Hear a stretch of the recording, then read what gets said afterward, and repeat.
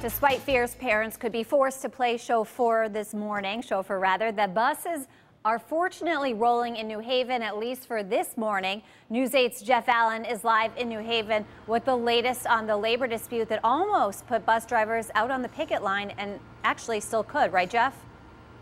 Yeah, that's exactly right, Allie. And for next week, parents could be up a creek when it comes to finding out or figuring out a way to get their kids to and from school. You might want to start thinking ahead on this. Yesterday, first student bus drivers actually did strike briefly during the day, and that could have stranded 18,000 students at school in New Haven. They did sit back down, both sides, the management and the union.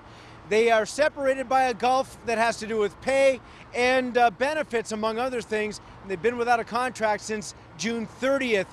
So the strike was averted for the rest of yesterday and for today. The buses are rolling out of the yard here. But again, as for next week, all bets are off, and we'll be keeping a very close eye on it. We will have your back here, of course. We are live in New Haven at the First Student Bus Yard. Jeff Allen, News 8.